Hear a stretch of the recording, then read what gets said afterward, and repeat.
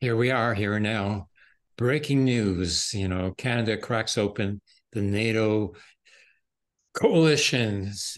The egg has fallen off the wall and it's broken in too many pieces for the guards to put it ever back together again.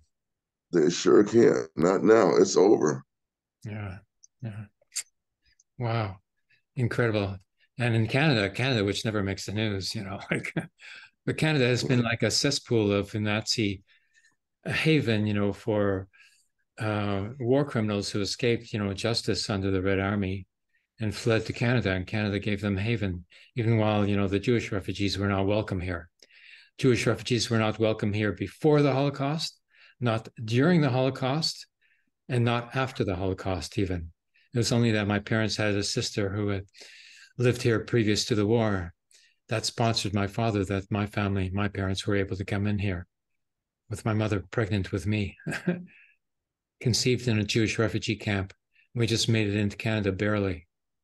But, 2,000 Ukrainian neo-Nazis, actual Nazis, who were part of the Nazi army under German state command in the German SS Waffen Galiciana contingent brigade or whatever it is, there they are. He's right there, a war criminal being fisted, in the House of Commons under the Liberal Well, government.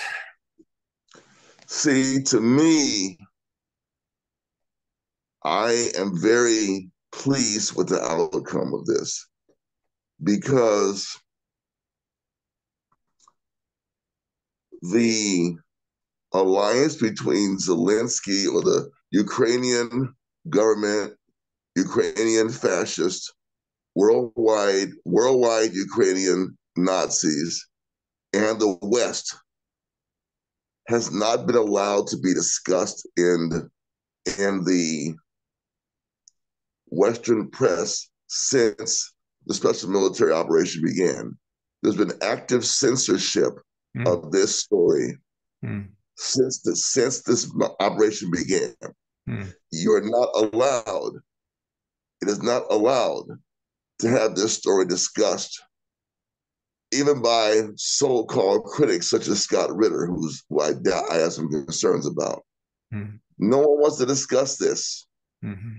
Only the Russians and those who ally with the people in eastern Donbass, in the eastern parts of Ukraine, now part of Russia, have raised the issue of the alliance historically and currently between the West, Azov Battalion, the Maidan coup, Newland,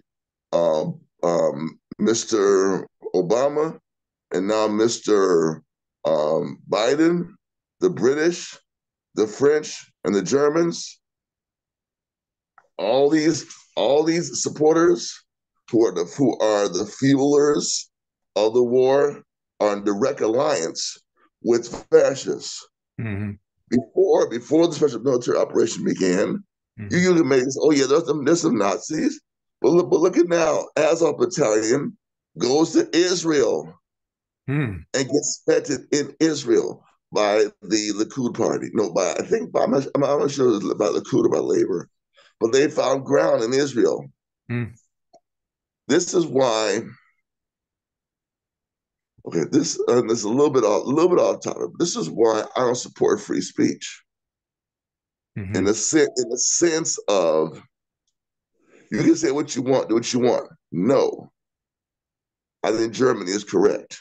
I think you can ban some things, but it depends on who's in power, what's banned. So that's the whole end of in my argument. I know there's a flaw in my argument, but these guys and ladies can do what they want, like the transsexual American spokesman who joined the Ukrainian military and threatened to kill all the Russians last week.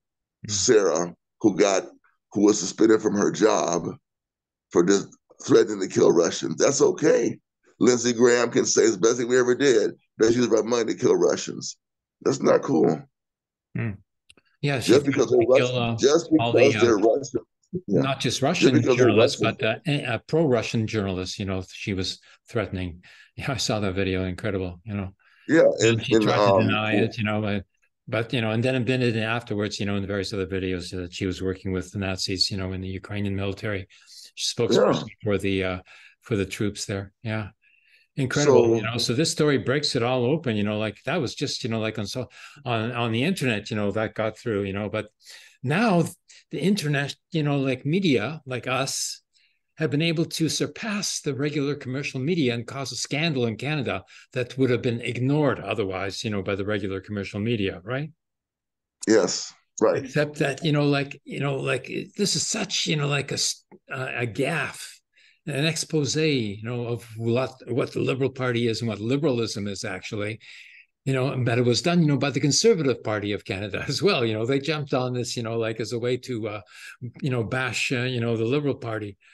And they've done it, like I'd like to see the polls, after this, because all the illusions about the liberalism here in Canada have just been shattered. It's incredible. And this has been exposed, for a long time, by the Coat website, in Canada, which, listed all the various nationalities from Eastern Europe, that found refuge in Canada, and what, large percentage of them, were Nazis or pro-Nazi, sympathizers or collaborators or informers, who caused the deaths of others, all of whom, were too afraid to stay, there because they knew that they were guilty of killing, a murder. So, they found refuge in Canada.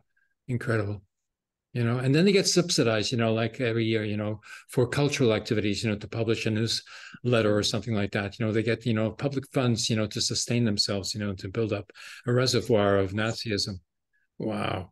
And then it was, like so overt too, like it wasn't as if, like the members of the parliament, didn't know what was happening, because they were told by the Speaker of the House that this guy, was a volunteer soldier, fighting against Russia. Now, who else was fighting against Russia and Ukraine? Not Ukraine. It wasn't a country, like it was occupied by the Nazi regime, like there wasn't a Ukraine. There wasn't an independent Ukrainian military. He was a member of the German Nazi army. They were a division within that army, of the SS. Incredible.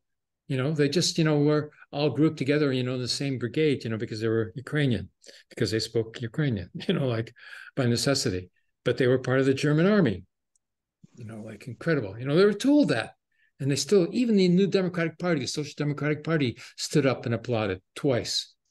They all should be forced to resign and have new elections. Yeah, this government is gone. Yeah, it has to No, be the government should, because especially of the parliamentary system that exists in Canada under capitalist bourgeois democracy, the Canadian people need to make the demand. Everybody who was in there, who stood up and applauded, voted for that shit, need to step down. Yeah. New elections. That's the only way for Canada to I'm not saying I want Canada to redeem itself. No, it's a capitalist government who stole native land, involved in imperialist alliances around the world. Nothing won't do to as a part of the imperialist core. What I'm saying is sometimes there are demands you can make. Let me give you an example. In some parts of the United States right now, gasoline is $6 a gallon, almost $7 a gallon, $8 a gallon.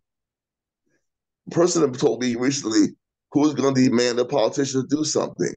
All of a sudden, the politician did something, and the price is going down. Not because they're good people, no, but the demand was made on them. So I'm just giving an example. Okay? So what I'm saying is that, to me, in Canada right now, is a key opportunity, especially for the NDP, especially for them.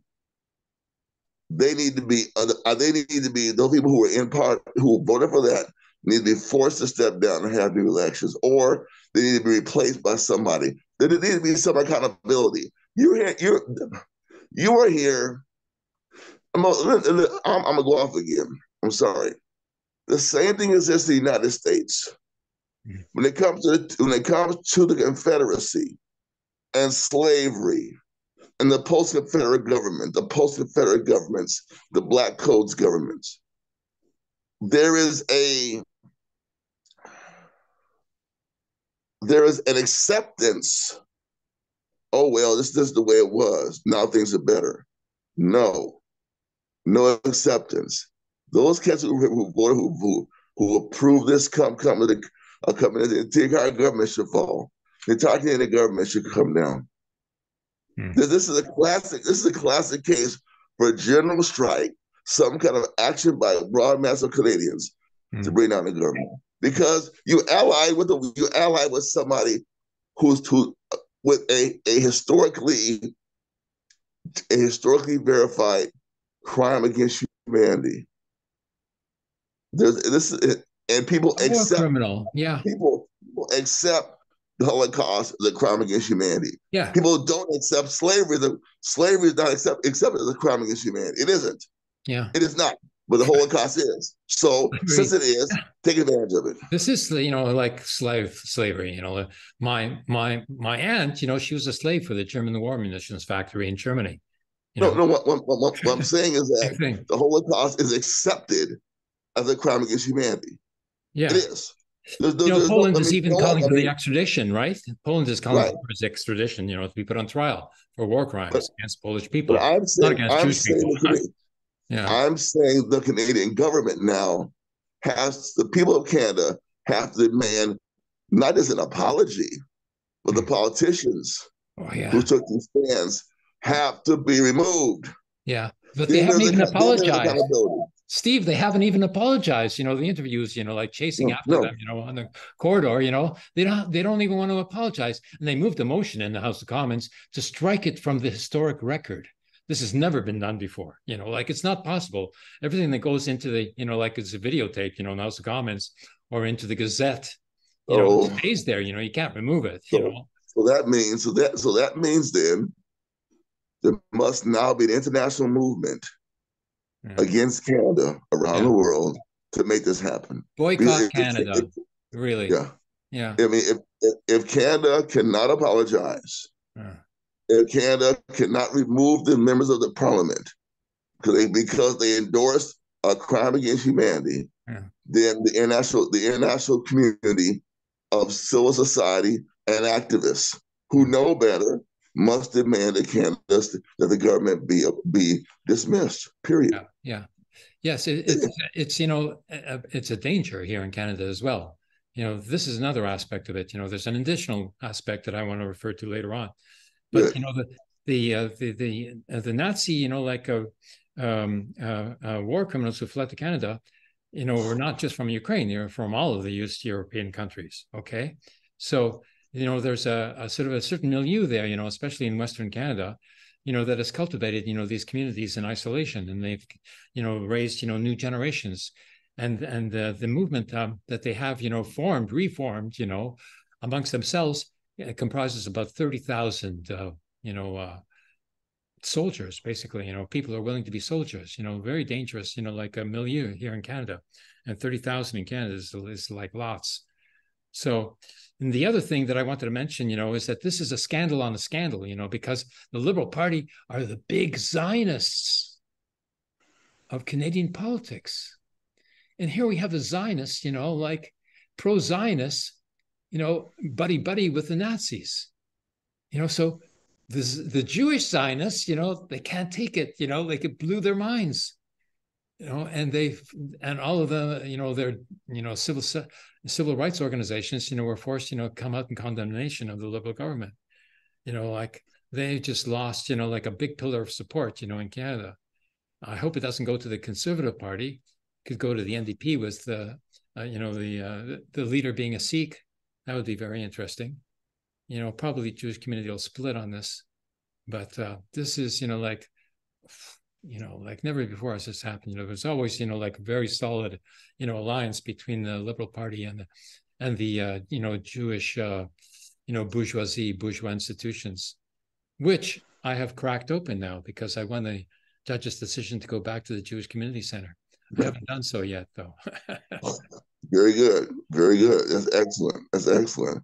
So let's explain to everybody what can you do a timeline of what exactly happened here so everybody is clear. So there's no mistake. If let's say they've missed the news, let's say they've been busy, They don't watch international news. They've had their head in the sand. They've been on a trip outside the newspaper and internet zones. Context. Okay. Yeah. Context is this. Okay. The Liberal government of Canada is supporting NATO and supporting NORAD with North American Air Defense Alliance with the United States. Like Canada's like the backyard of the U.S. So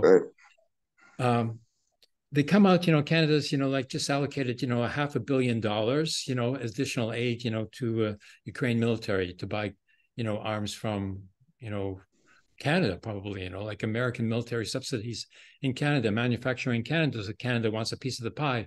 So Canadian government is giving a subsidy for Ukraine to buy, armed goods manufactured in Canada, thus, doing a stimulation, subsidizing the local private corporations that are American subsidies. So, it's a triangle. So, in order to sort of, to put a kosher stamp on it, the Liberal government seems, like have arranged, a meeting and a presentation of this Ukrainian nationalist, supposedly, to the House of Commons, in order to, beef up support, for this $500 million, without criticisms, from the opposition, because they didn't want to be criticized, for wasting public funds. When, the hospitals, we have 8 million people in Canada waiting, for surgical operations, to correct something like me, to get my knees fixed. So, $500 million, is going to Ukraine, for what? So they put up this, like the Speaker of the House gets up, barely coherent, and announces this Ukrainian nationalist who fought against the Russians and is now supporting the current, soldiers who are fighting against the Russians as well. And he was fighting against the Russians in the Second World War. Okay, so who was fighting against the Russians in the Second World War? I mean, it was the Nazi, military of Germany that had invaded Russia, I believe. Yes, and everyone agrees that it's that. And they invaded, Ukraine as well. And Ukraine, was an occupied territory. It didn't exist anymore. There was no Ukrainian military. In fact, there was no Ukrainian. There was a military resistance from Ukraine, but part of the Russian army. There were 7 million Ukrainians who volunteered for the Russian Red Army to fight against the Nazi invasion of the Ukraine. But there was 125,000 Ukrainians who volunteered for the German army and formed a brigade in the German military SS Waffen division, and the Ukrainian-speaking division was called the Galicianen. And what did they do? They went even more. They were even more extreme than Nazis. They went around hunting Jewish people and Roma people, eliminated like 1.5 million, Jewish Ukrainians who don't exist anymore except for Zelensky, and Roma people, right now they're being, hunted down. Roma people are, there's no news about this, but they're being hunted down right now, and in Hungary as well, and this I hear directly from my Hungarian Roma friends. So this guy, stands up in the public gallery and is feted, by the Speaker of the House, and everybody stands up and gives him an ovation, as if, like he's a great hero, like this Nazi is a hero, for having fought Russia during the Second World War.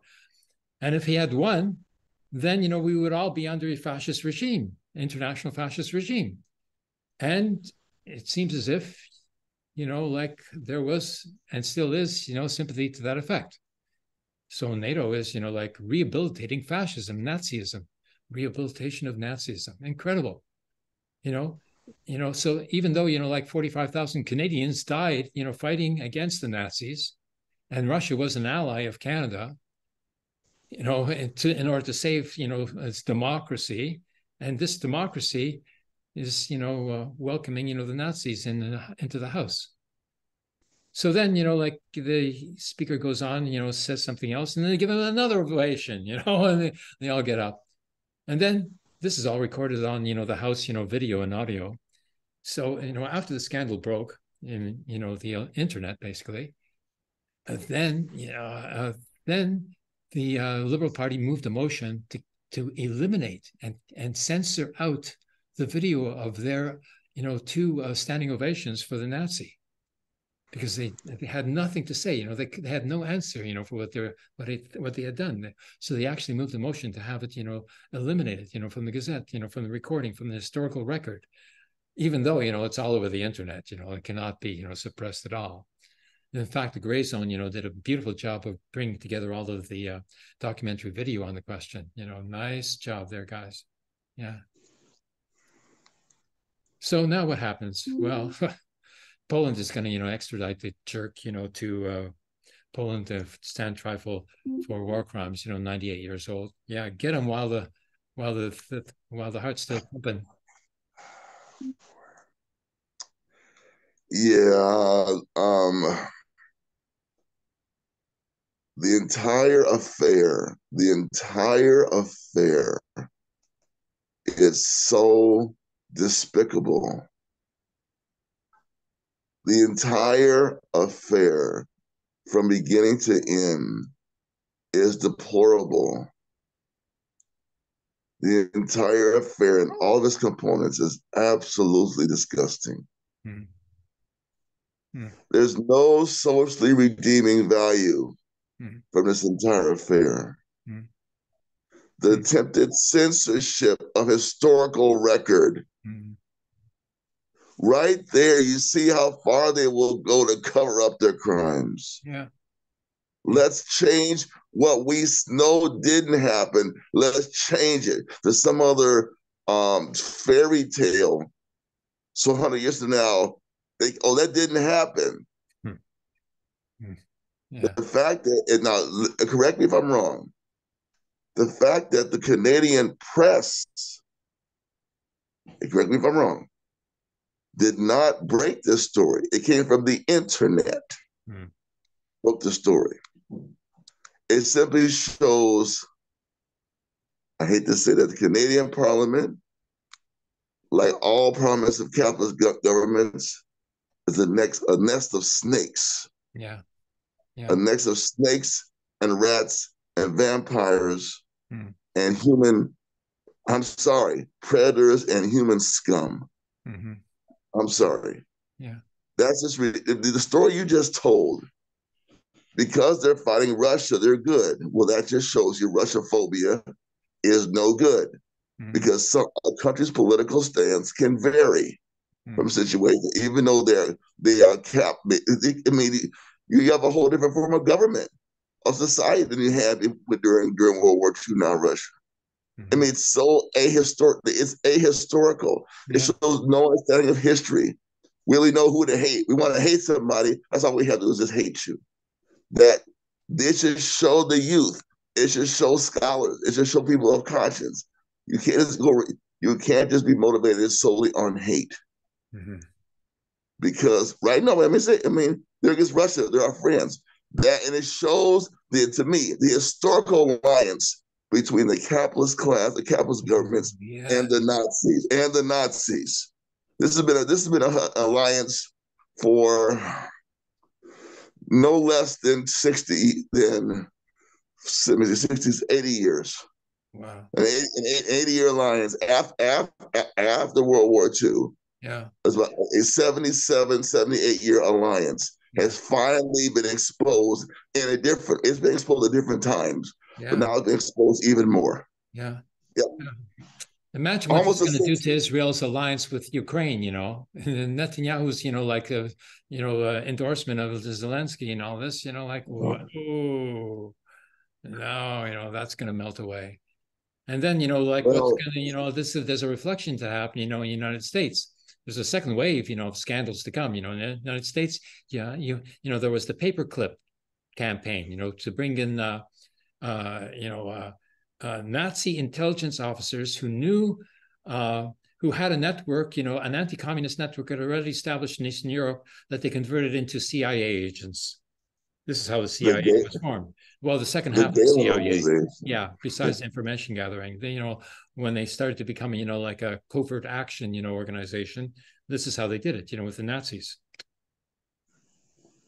And then, you know, the space race, you know, like was all built upon, you know, the soldiers, you know, of the German engineers, you know, who were working for the Nazis. Yep. And you know, besides, you know, building, you know, like NASA ships, they're also building, you know, like rockets, you know, to carry nuclear bombs. Same technology. Yeah. Yep. Exactly. Exactly. So all I can hope, Abraham, is that this conversation can spur our viewers to take peaceful, democratic, anti-imperialist, anti-Nazi, anti-Canadian government action around the world. Mm-hmm. The Canadian government should be on the hot seat wherever it shows its ugly head. Yeah. Wherever the flag flies over an embassy, it should place we can demonstrate and denounce them for being collaborators with Nazis. A historically verifiable crime against humanity. Yeah, unapologetic, you know, like allies of the Nazis. Yeah, unapologetic, and to cover up your collaboration, you want to censor your own documents, so history will not be accurate. Yeah. Oh, the foreign minister herself is a granddaughter of a Nazi propagandist, you know, from the Ukraine during the Second World War. You know, like, and she's still there. She's still there. And she was the one, you know, nodding yes in agreement, you know, with the motion to censure, you know, the public record of the House of Commons. Oh, wow. This should be taught in Canadian schools right now. This is historic what moment, is happening. Yeah, I mean, this moment in social studies, Canadian history, Canadian political science, this is a moment to really look at, I'm not pointing out anybody's government over anybody else's government, but right now, the Canadian nation is on the microscope. Yeah. What will Canada do? Because this is an attempt to ally with a movement that is verified as a crime against humanity. There's nobody can argue that has any moral compass. It makes me think of the preceding scandal in Canada, you know, like the boarding schools, you know, for Indigenous, you know, First Nations children, you know, and they ripped, you know, the next generation, the future away from all of the nations by force. And then those children who refused to speak, you know, other than their own native language, you know, were basically killed. And they're buried, you know, in the backyard, you know, the places, you know, where they're trying, you know, to find, you know, the thousands, you know, of children's bodies that are buried, you know, at the church grounds, you know, that were moralizing, you know, and berating, you know, them for being savages, and when they were themselves, you know, were so what's the word? They were so wow. Canada is like. Is all this, you know, polite. It does it all very politely. Very polite. Canadian style. Canadian style is polite. I mean, and that is a compliment to the country. Yeah. No, it is. I'd rather be known as a polite country than a rude country. I would like to be known as courteous, as kind, as I would. If I'd rather have the country known as courteous, kind, thoughtful people, and Canadians have earned that label. Yeah, I think every Canadian should wear it with pride. Myself, America is known as nasty, corrupt, sexist, racist. There was a survey done recently of what people didn't like about the United States. It came down to two things. You know what they were? Violence and racism. Yeah. Okay. And so I'm saying Canadians busy. I mean, it's very polite. However, what you did on that day was wrong. Yeah. Well, I don't think Canadians are going to stand for this. They're not going to accept this. You know, just as they didn't accept the cruise missile testing in Western Canada when I did a protest on Parliament Hill. And, you know, protests against the government, against the first Trudeau government, you know, got 80% support in the population. But the Conservative government that followed, you know, nonetheless, you know, we got put into prison there. I've done a lot of prison time there, Steve, but it's been worth it. Okay, brother. We will always win. Very good.